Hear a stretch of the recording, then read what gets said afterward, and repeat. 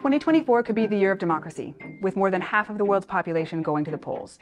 But how will we remember the effects of this unprecedented wave of elections? The choices made in the US presidential election and the ways the campaign itself has unfolded will have effects beyond its borders.